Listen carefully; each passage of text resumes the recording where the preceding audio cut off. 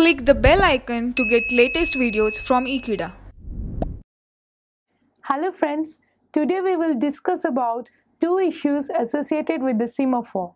The number one is deadlock and starvation, when situation deadlock can be arrived and what is starvation, and how priority inversion can implement and affect the semaphore to synchronize the processes.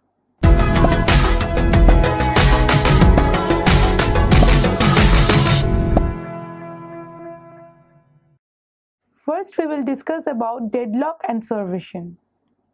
While the processes which a busy wait or blocked itself in the list of the processes associated with the semaphore can go in a situation where a process is waiting for an event that can be executed only by one process that is also in the waiting state. In this situation, we occur in a state called deadlock. To illustrate, consider two processes P0 and P1 with two semaphores S and Q. Let us first describe the situation.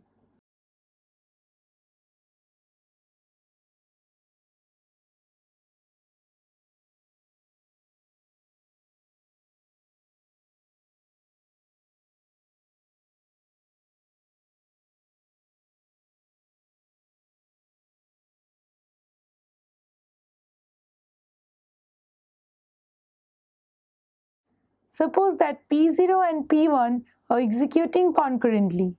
P0 wants semaphore S to be executed and P1 wants semaphore Q to get executed. So they are performing this wait P0 and wait S and wait Q on P1. Now, if P0 wants to use semaphore Q and P1 wants to use semaphore S, that they cannot use because P0 hasn't signaled the semaphore S before they can be acquired for P1 to acquire the semaphore S. Same as go with the P1 of P releasing the semaphore Q and P0 of wanting the semaphore Q. So this signal part is done in here, but before that P1 is wanting semaphore S to get operated. So the situation is said to be in deadlocked, that the two processes are waiting for the processes that are actually in the other processes execution.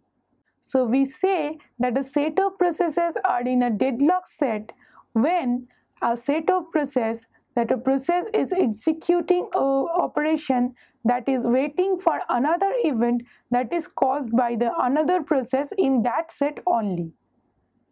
So to avoid this deadlock, we must ensure process synchronization. The event with which we are talking about is generally resource allocation and relocation. Now another problem with this deadlock is the indefinite blocking or starvation. This happens when a process is waiting for a resource to be available for a long time. Suppose the process that is blocked and waiting in the waiting queue associated with the semaphore is removed in a LIFO order, that the last in first out. So the first process to be attached to this list will get last to get served. That is why the process will get for indefinite blocking or starvation. Now we will talk about priority inversion. A scheduling challenges arises when a high priority process wants to access or modify the kernel data that is being accessed or modified by some low priority process.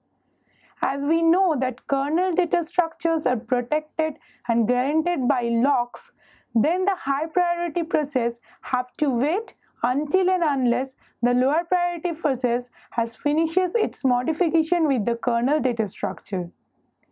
Things go many wrong directions when the higher priority process is waiting for the lower priority process to relinquish the resource, but the lower priority process is preempted by any other a simple higher priority process that is a little bit higher than the lower one.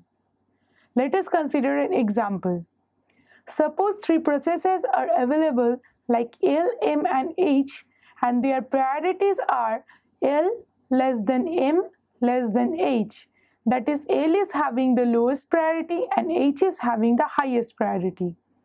And H priority process needs a resource that is currently being accessed by the L resources. So the high priority process H has to wait for the time that L is using and acquiring the resource. Now, if M is the process which want to preempt the process L, then H has to wait for the long time that after relinquishing L the resource R, M will use it. So indirectly H is using and waiting for a time that M has preempted, but it is indirectly waiting that L is using it for such a long time. Now this case is known as priority inversion. This occurs often with the systems with more than 2 priorities.